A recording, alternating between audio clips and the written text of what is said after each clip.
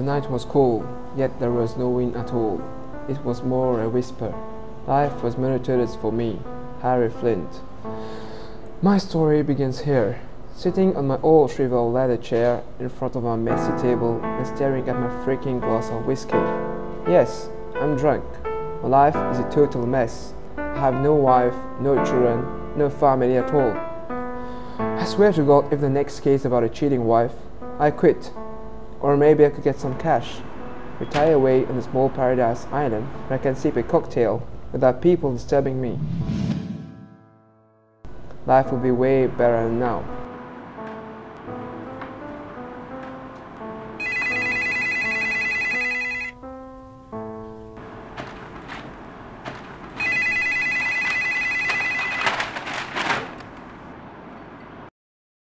Hello, Detective Harry Flint. How can I help you? Mr. Flint, I have a job for you. And you want me to follow up on your husband, right? No, listen very carefully. I'm looking for someone, and I believe you might be of some help. And whom I'm talking to? You will know in due time. Well, this is not how I work. Let me know when you can tell me. Goodbye.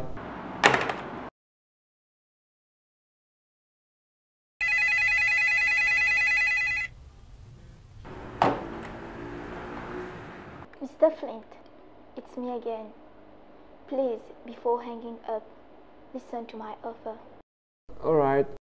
If you take this assignment, I will pay you $15,000, $5,000 in advance, and the rest after completing the job. Go on. I am looking for someone. He took something from me, and I would like to have it back. What's his name, ma'am? Don't bother with details. I will send you everything you need to know later. Alright, but you need to know that I don't guarantee my work with 100% success. What are the outcomes for me if I fail? Well, let's just say it would be better for you not to deceive me. Great. Finally got a real job.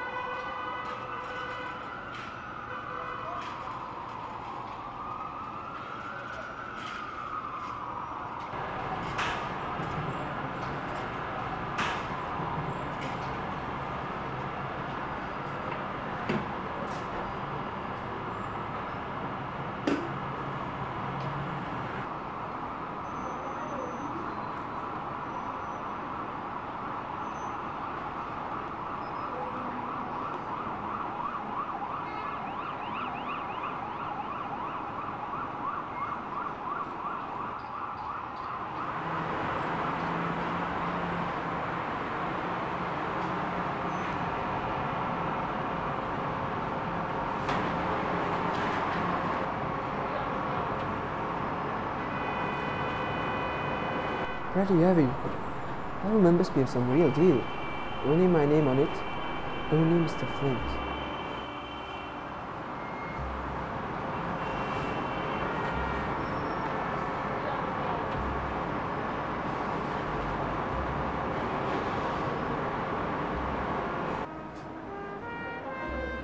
Mr. Flint, as you may have already noticed, you have in your possession $5,000 and a photograph. 2 weeks ago, a man named Alan Johnson took something from me, something very valuable. Your mission would be to locate that man. He is the one in the photograph. If you complete this job, you will get your reward. Good luck.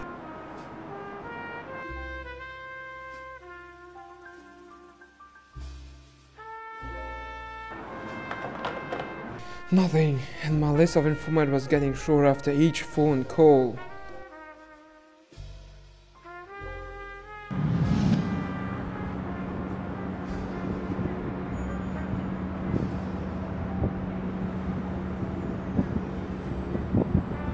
I even met with my most trusted informant.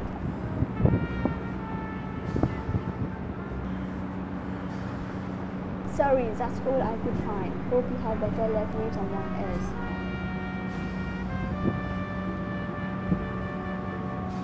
But in vain.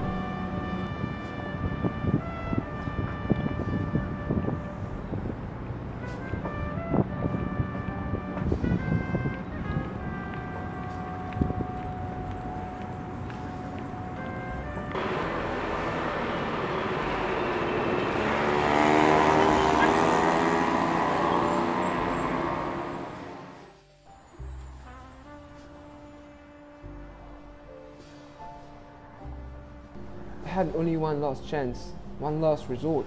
I didn't want to come to that extent, but work is work.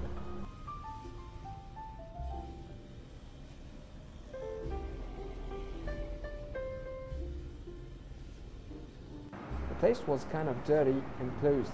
Even the outside was not so attractive. Nicole didn't like to attract attention. Nicole was an old friend of mine. She is an expert hacker and a good informant. Who's this? It's me, Me who? Harry Flint. You alone? Yeah?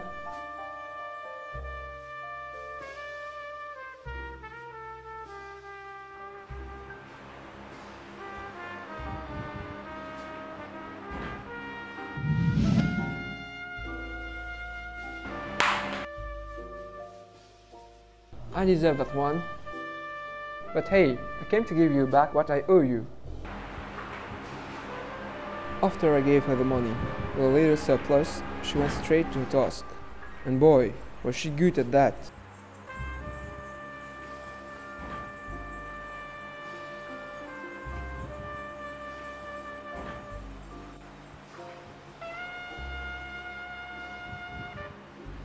She kept hitting the keys without stopping. And finally she did it. Johnson's photos were appearing on the screen. She found him.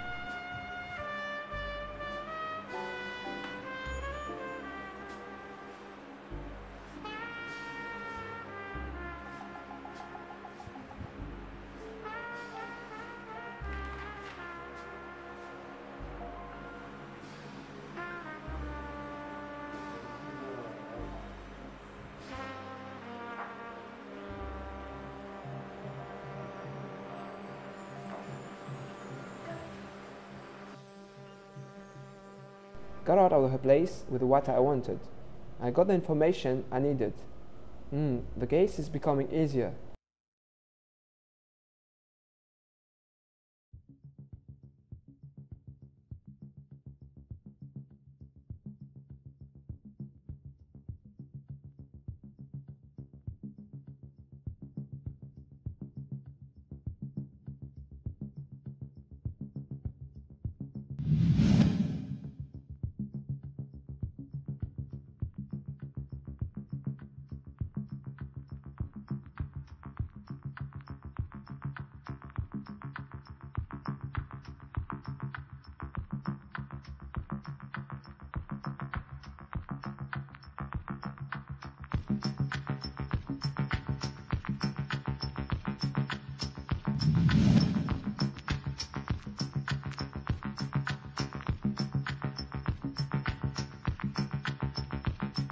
Found you, you miserable thief. Please, let me go. They were gonna kill me. Oh no, I'm not. My dear, $10,000. Please, I give it to you.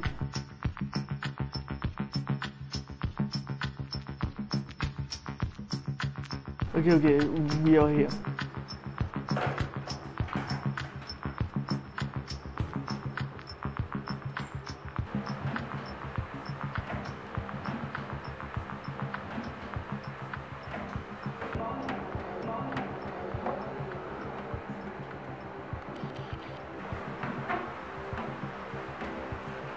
Okay, please, now get out and leave me alone.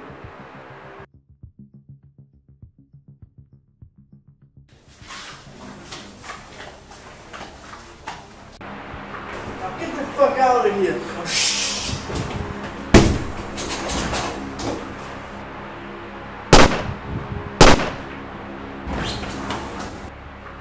No, no, no, don't you die on me, not right now.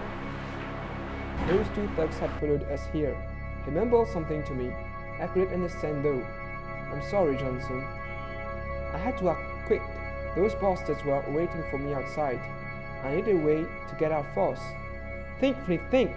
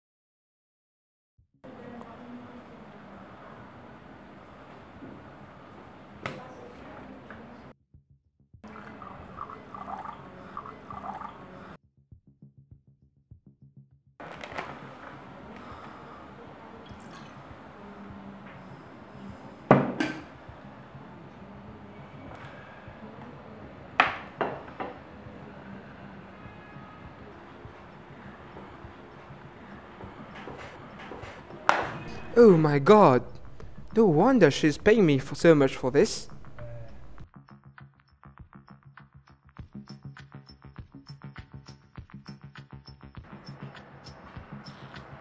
Hello?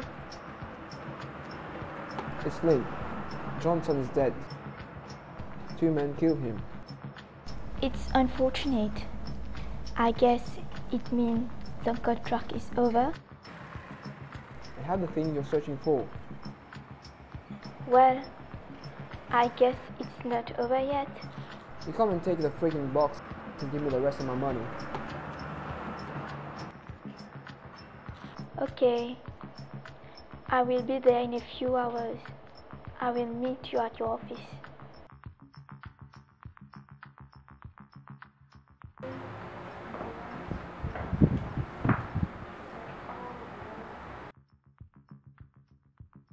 Good afternoon, Mr. Flint.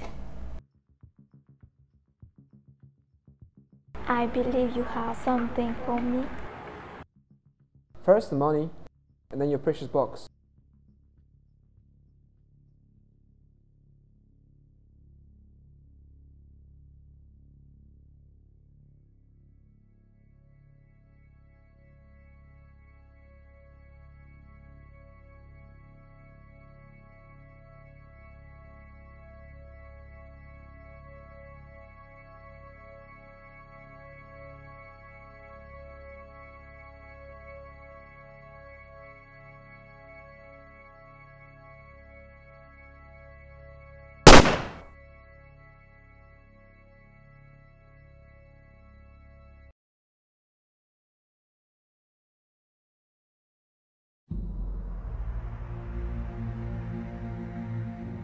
I'm sorry, but you know too much.